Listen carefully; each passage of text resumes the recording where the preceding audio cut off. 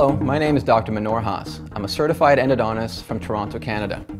Thank you for joining me in this educational series. I would like to take this opportunity to share with you my personal step-by-step approach to using the GuttaCore obturation system. Although I will go into great detail, when the following simple and common sense steps are followed, GuttaCore obturation is actually very simple and quick to perform.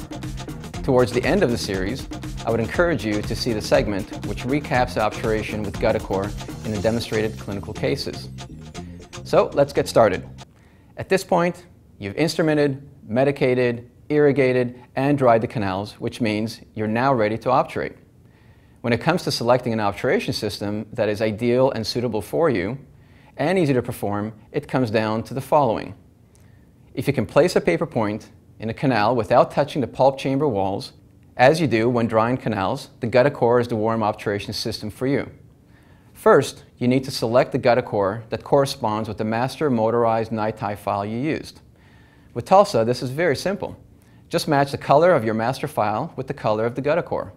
Next, you need to select the corresponding size verifier NiTi hand file. The size verifier is provided with your GuttaCore obturator packs. This too is color coordinated by Tulsa. So if your master file was red, you use the red size verifier. I would like to stress that although its use is very simple, the size verifier is absolutely crucial in making the obturation successful and predictable. The main purpose of the size verifier is to ensure that your GuttaCore will have a clear path in the canal all the way to the working length. The size verifier also serves as a radiographic confirmation of your working and obturation length. Using the size verifier would be the same as if you were to fit and radiograph a master gutta-percha cone. But once again, I can't emphasize the importance of the size verifier prior to obturation.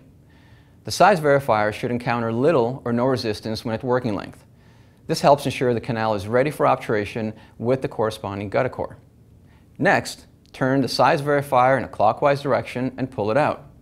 Keep doing this until the tip of the size verifier is free of any debris. This is called apical clearing. This apical dentin debris often creates an apical plug, which may prevent the gutta-percha from obturating to length. In recap, you must use the corresponding size verifier prior to obturating with GuttaCore. This step is extremely easy and simple and will only help make the obturation go smoother. I hope you found this useful. Good luck, and thank you for your time.